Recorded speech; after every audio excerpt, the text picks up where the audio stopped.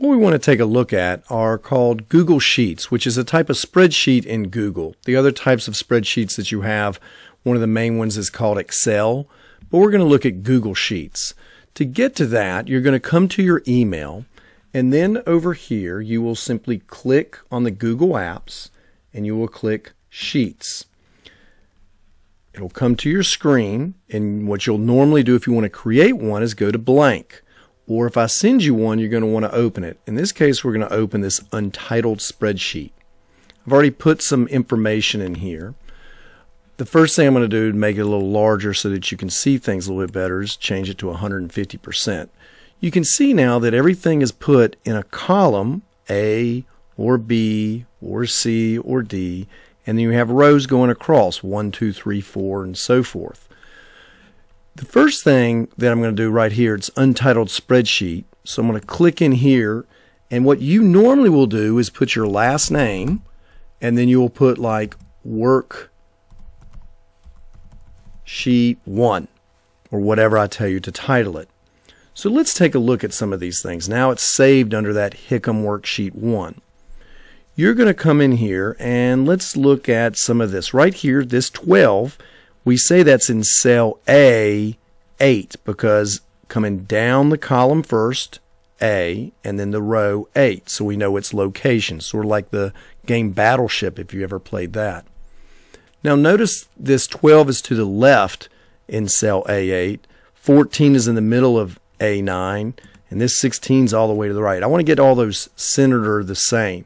So I can just highlight all of them, dragging down, and your typical bits you have here, you can make it bold if you want.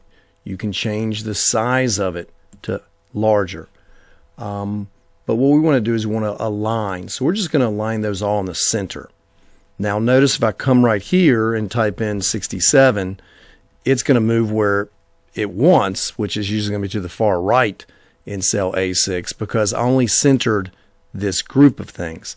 If I want to center everything, like here in D, I can simply click cell D and say, hey, center everything. Now everything in that cell is centered, and if I come in here to cell D5 and type something, notice it goes to the center. So everything that we put in that column will now be centered. Here we have days of the week, money made. I want to make this a little bit prettier. I sort of want to outline it all.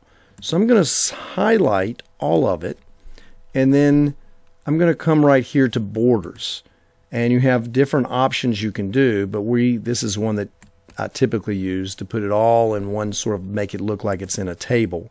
And then you have all that information there. Now, another thing that we're going to want to know how to do when we're messing with a spreadsheet, when I send you one, you're probably going to go to File, and you're going to come to Make a Copy right here. And you're usually going to make a copy and rename it something else.